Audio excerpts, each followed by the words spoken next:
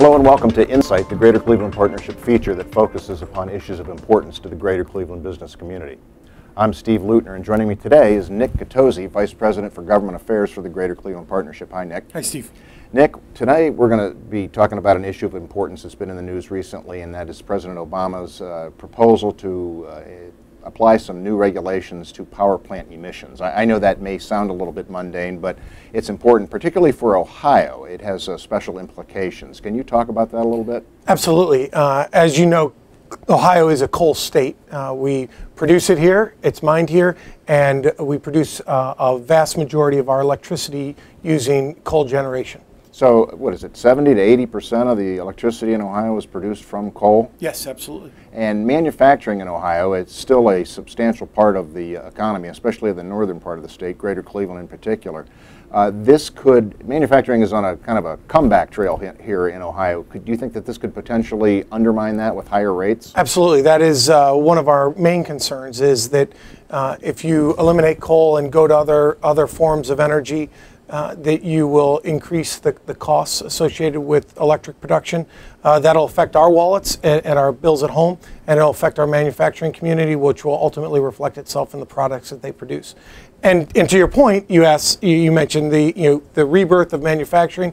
We're seeing reshoring of jobs, and certainly our concern is that this could halt that reshoring, as a business and industry is always looking to make sure that they're producing the lowest cost product, the best quality product, but at the lowest cost.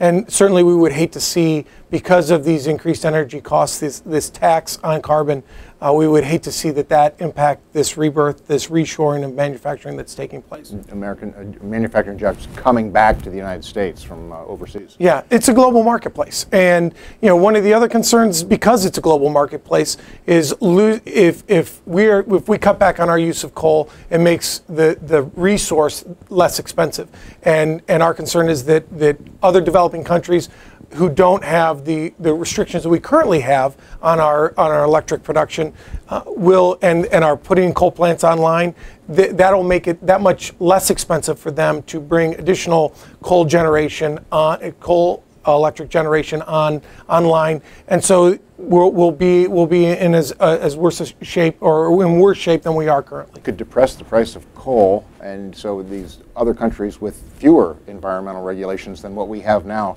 could end up burning more coal. More coal, and as tough as it sounds, again, looking for it all goes to the cost of the product that's produced, and if it can be done, energy is a large part of that production cost, business is going to find a way to make sure that they are competitive in a global marketplace, and that's what it comes down to. It comes down to the economy. It comes down to global competition. We can do it better here, but the regulations, additional regulations, will result in an additional tax on manufacturing and industry. So this is on Greater Cleveland Partnership's radar. What will the GCP do with this going forward? Sure. Obviously, we're monitoring as these regulations are put out, monitoring comments that are being submitted. We intend to submit comments to the US EPA via their website.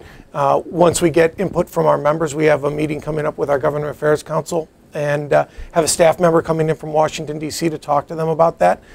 There's also the EPA is holding a series of hearings on this issue, and we'll be attending the July 31st event in Pittsburgh. So this is important stuff, not only for Ohio manufacturers, but actually for all Ohioans, I think. Absolutely. Thanks, Nick. Thank you, Steve. And thanks for watching another edition of Insight. In the weeks and months to come, we'll be exploring more issues of importance for the Greater Cleveland business community. Thanks.